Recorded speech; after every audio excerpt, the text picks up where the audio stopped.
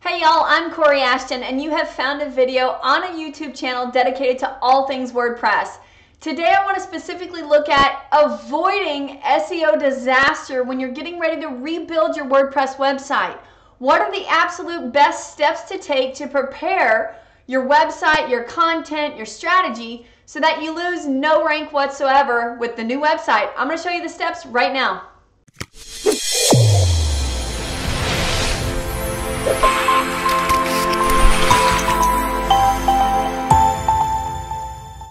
So the absolute first thing I want you to do whenever you're hoping to avoid that SEO disaster and that rebuild is think about, are we using the same domain name?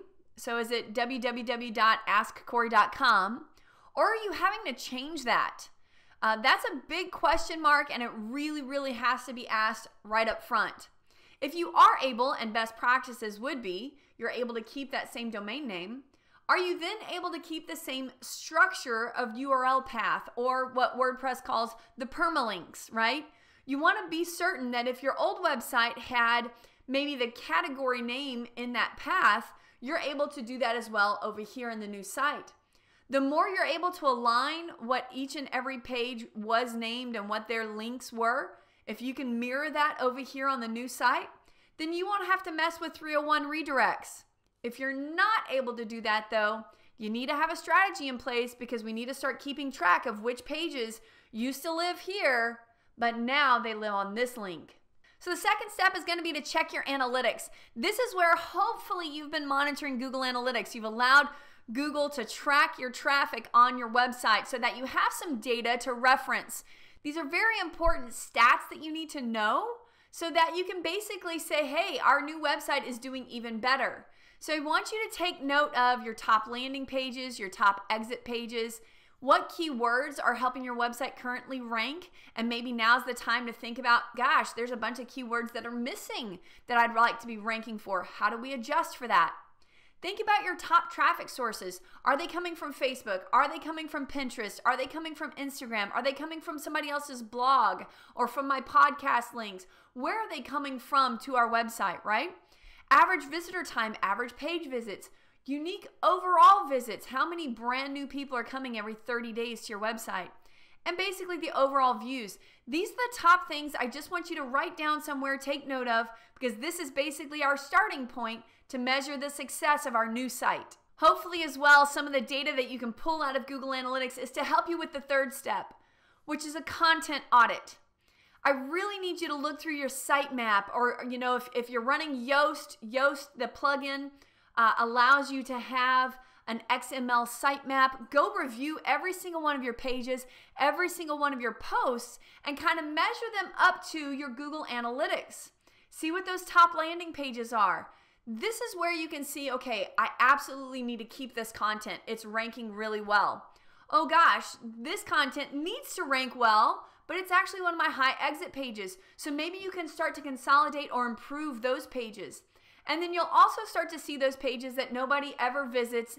It's old content, it's not relevant anymore in your industry or for your services, and you just don't need it anymore. So perhaps now's the time to eliminate that content.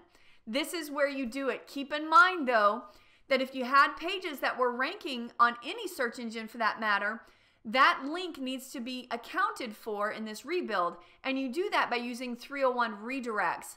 I have other videos that explain that. I'll put the links below for you to reference those videos. All right, and the fourth and final step is gonna be post-launch. So this is now, we've done all of our due diligence, we've rebuilt the website, the client has approved, we're excited, we've launched the new website, and now you need to go submit the sitemap to search engines through your webmaster tools. Go in there and be absolutely certain that it's able to be crawled. I want you to test the responsive design, actually pick up a cell phone and test it on those devices. Pick up an iPad, test it on those devices. You also need to go do a speed test. Be absolutely certain that this website is loading in fewer than 3 seconds, because you're gonna frustrate your users if it's not. There's free resources online to do that. I'll put the link below as well so you can go and use those resources to test your site. You also want to go in and test all of your contact forms. Try to click on the phone numbers. Be certain that everything's clickable. Be certain that you're getting the contact form submission. Anything that's a call to action or your CTAs on your website, be absolutely certain that you can click buy now and put in your credit card information and actually check out. So once it's launched, walk through that process. You also want to be sure that you connect all tracking codes. So be certain that your Google Analytics code is back in there. If you're running a Facebook pixel, put that in there. If you're running anything like a video monitoring service like Hotjar, put that in there. Be absolutely certain that you're able to track now the progression and the improvements on this brand new website. Hey y'all, I know that was a lot to take in, but I'm going to give you that infographic link below in the description box so you can kind of use it as your checklist every time you launch a new WordPress website. I hope this helps you, and if you like content like this, be absolutely certain to click subscribe, click the bell so that you can get notifications, because every week I'm creating content just like this to help you improve your online marketing inside the world of WordPress. I have nearly 400 videos that live in this channel, all for free for you to reference.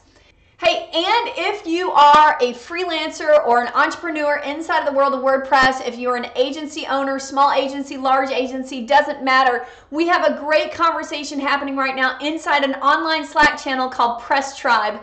Come be a part of that conversation completely for free. I'll put the link below. You're going to have an opportunity to engage with a network talking about business strategies, contracts, best practices when communicating with clients. There's so much great resources, great conversation taking place. Come be a part of it. I'll see y'all next WordPress Wednesday. Bye, everyone.